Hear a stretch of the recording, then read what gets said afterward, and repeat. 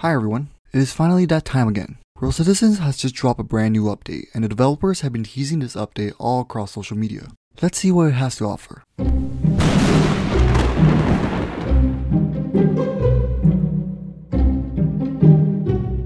So this update has a decorating / building theme to it, so of course, we have some new furniture.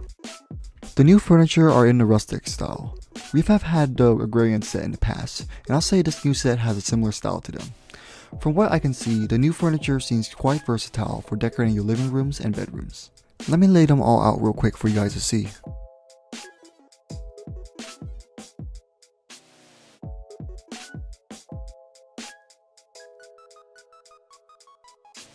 So here we have a whole variety of couches, tables, and beds.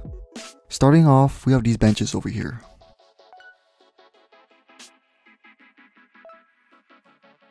Unlike the benches from the agrarian set, these come with some nice cushions right at the top of them. Then, we have these loft beds.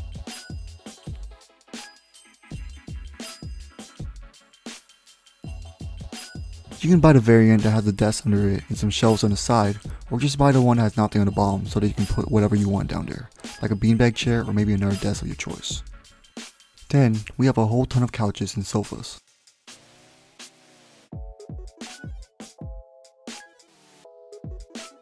The color variants are mostly brown, light gray, or dark gray, with each of them having a distinct style. I really like the pillows that some of these couches have.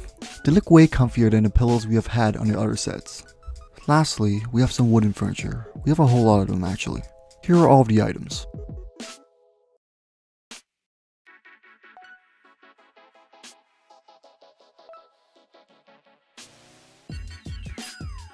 I think my favorite item here has got to be this loft bed.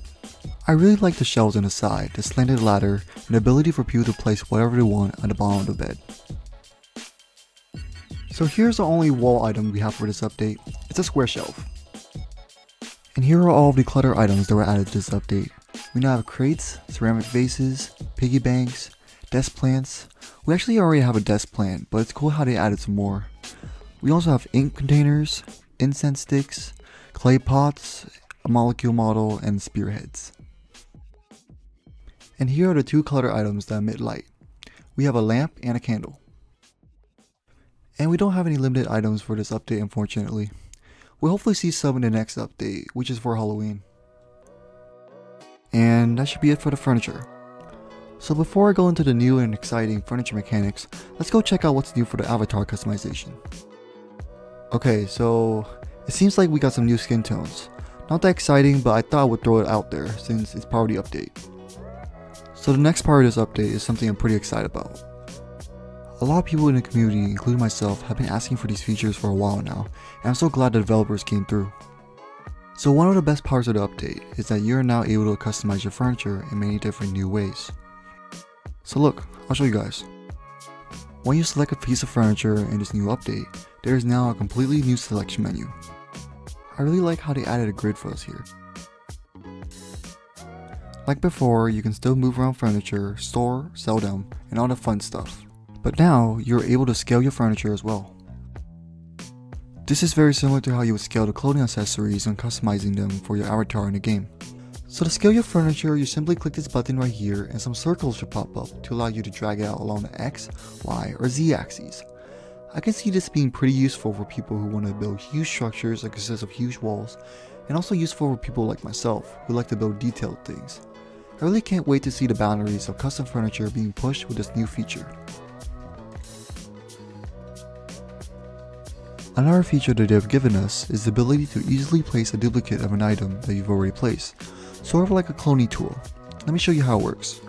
By holding shift while placing an item, let's say a building block, you're able to pull out another building block out of your inventory once you have finished placing it. And if you run out of building blocks, you'll be prompted by some more. This is a very nice addition as it will allow us to place down furniture more efficiently.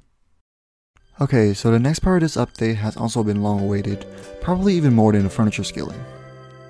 With this new update, you are now able to rotate your furniture freely instead of being restricted to only rotating your furniture 90 degrees at a time. I'm so glad they added in this feature.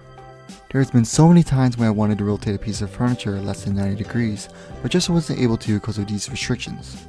So to rotate your furniture, you would do so by pressing R as you usually do, but to change the increments, you just hit X. I don't know how this will work for mobile or for console users, but assuming RoCitizens is cross-platform, I think the developers somehow made it so that you guys are able to do it too. So we have 4 increment options for the rotations. By default, we have 90 degrees, but if we were to tap on X a couple of times, we can see that we can change the increment from 90 to 45, 15, and 5 degrees. These icons down on the bottom right here are actually indicators, by the way. Yeah, I also thought those were buttons at first. So along with being able to change the rotation increments, you can now also free rotate. In order to do that, you just hold down your control key and drag your cursor around.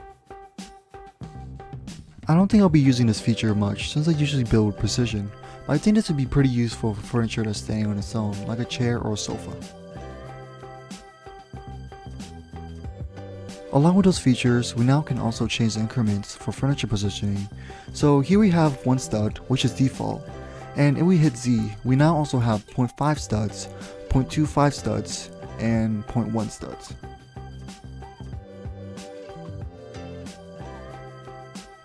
And I think that's all the building and decorating stuff for this update.